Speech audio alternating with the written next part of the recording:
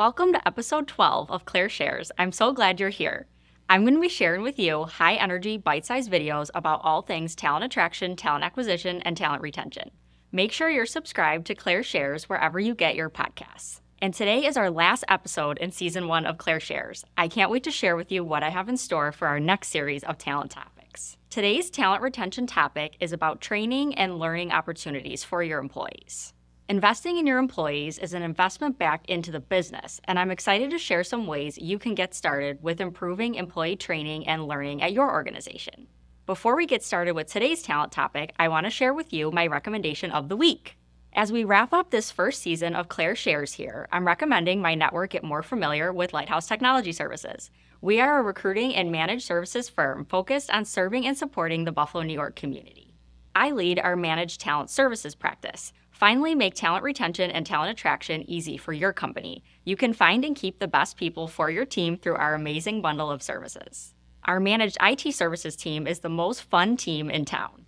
No IT pros on staff? We can monitor and manage your entire IT environment for you and provide tools and technology to take your business to the next level. Searching for additional help or more time in the day for your existing IT staff? We're a great partner to your IT team. Have an IT project in mind like a server install or cloud computing migration? We're ready to assist. Reach out to me if you would like to discuss any of these areas further. I'm here to help. I love to curate resources and share recommendations, so please reach out to me if there's something you're looking for. Let's get into our talent topic of the day, training and learning opportunities. I want to start with new hire training, and then I'll move into training and learning opportunities for existing employees as well. New hire training is often overlooked as an opportunity to create brand stickiness between the new employee and your company.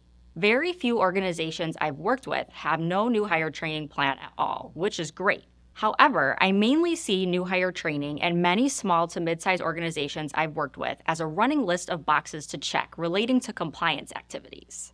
Most organizations know the importance of giving the new hire information on compliance, regulations, safety, and other crucial aspects they need to follow within their roles to keep themselves and the company safe, which of course is a great thing, and I love to see that this is already in place. What I mainly want to talk to you about today is that next level of new hire training, incorporating what makes your organization unique and special, and ensuring your new employee feels that connection to the organization that keeps them from looking elsewhere.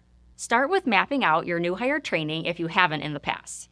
From the day the person starts, maybe out to day 30 or 90, depending on the role and its complexities. What are the key items your new hire needs to know and when? Think about the people, process, and technology involved in each step of the way. This is a huge team effort between HR, managers, and potentially peers to help get this new team member up and running. We'll want to consider all those folks involved, their roles, and their work schedules. Sometimes putting together a new hire training plan can be quite the puzzle, which makes the process discouraging or makes us want to give up early, combine things, or cut corners. I assure you, taking the extra time to invest in this new hire and making them feel special and like a priority is well worth it. When it comes to new hire training, you can't have the mindset of, training someone new means pulling someone else off the line in order to train that person. If you think this way, you're already not setting up your new hire for success. The team member responsible for providing that training then doesn't see it as a value add or good use of their time either, which can decrease the quality of the training and the way it's delivered. Think from the perspective of, we want this person to work out, we want to help them, and we want them to stay. You just spent all this time, effort, and likely money during the recruiting process to get this person to start. You don't want to deal with the revolving door of folks leaving and then having to welcome someone new and do it all over again. Investing in the training plan up front is well worth it. You'll see a difference in the new hire's attitude and engagement on the job. Increased ability for the new hire to hit the ground running and time savings later on correcting issues because the new hire already had the information they needed. So let's get into more about mapping out that training plan for a new hire and creating that brand stickiness. Training should be rooted in your mission, vision, and values that we discussed in episode 1. Just doing basic training on safety and operating the line, for example, doesn't make this job any more appealing to stay at than another company. Again, of course we want to consider and include those crucial aspects like compliance and safety training. Then provide training on the company history, values, and what the values look like in action. Double down on attendance, performance, and behavior expectations. You'll likely provide training either from your organization or your healthcare provider or broker on how to utilize the company benefits. Most health insurance plans have perks for employees who complete their annual physical, get a flu shot, and things like that. Provide training on how they can best take advantage of what you offer so they're in turn taking care of themselves as well. Remember, even little things are training. Have someone show them how to use the funky coffee maker or microwave, or how their key fob works. I remember starting at Lighthouse and having no idea how to work our Ninja coffee maker. I felt kind of silly standing there, but eventually asked someone for help. Not knowing some of these little things can make someone uncomfortable, and they may be afraid to ask, therefore avoiding something altogether. Be proactive and show your new teammate that you thought of everything you possibly could to make them comfortable and help them understand how the environment works. This creates that stickiness and connection for your new team member with the organization.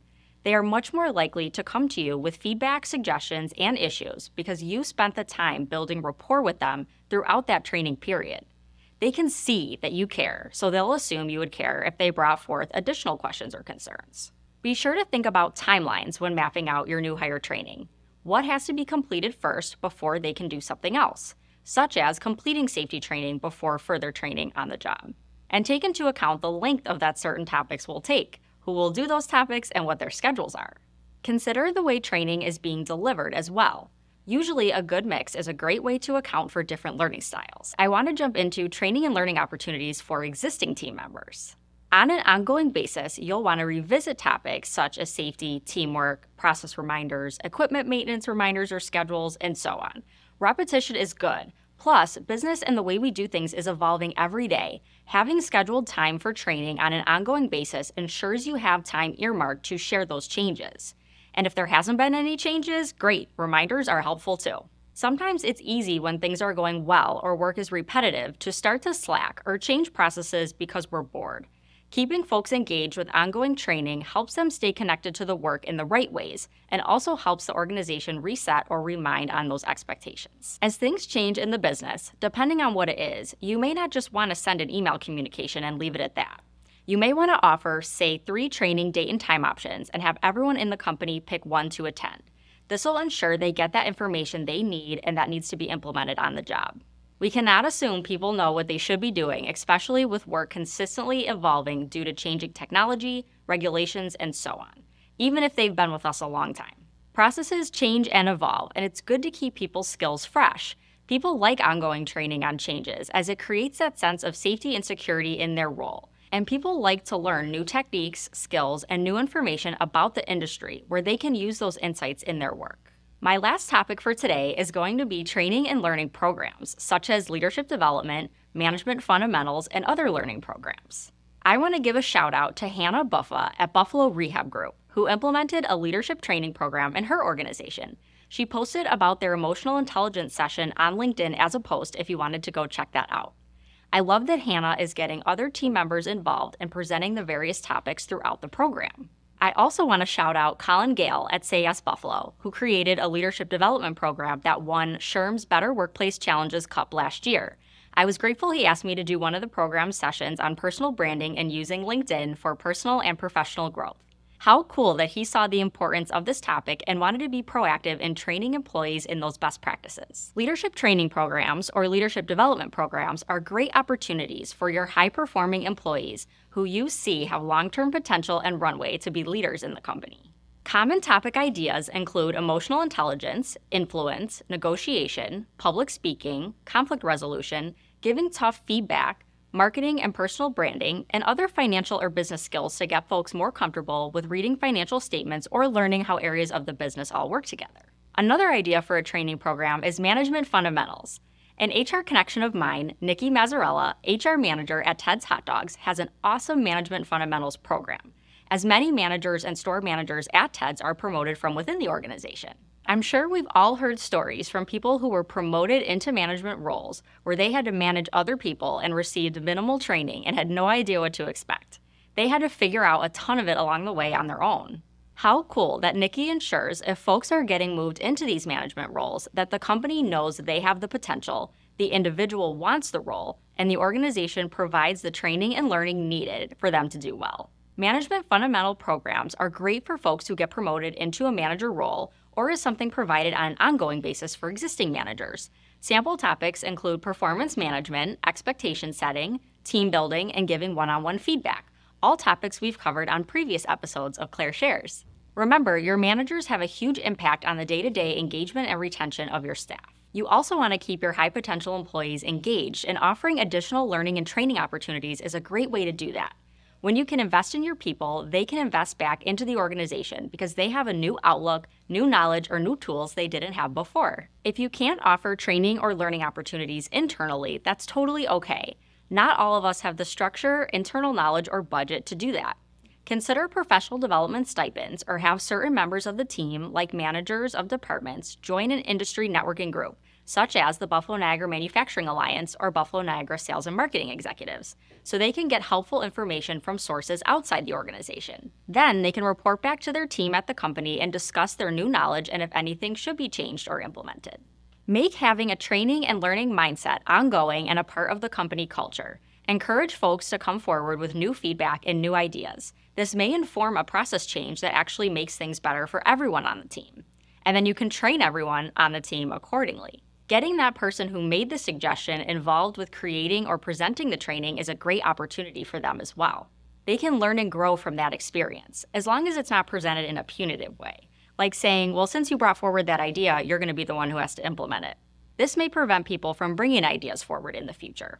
This week, think about training and learning in your organization and where it could be implemented or strengthened to engage and retain your employees. Thank you for being here with me and joining me for these bite-sized videos all about all things talent attraction, talent acquisition, and talent retention.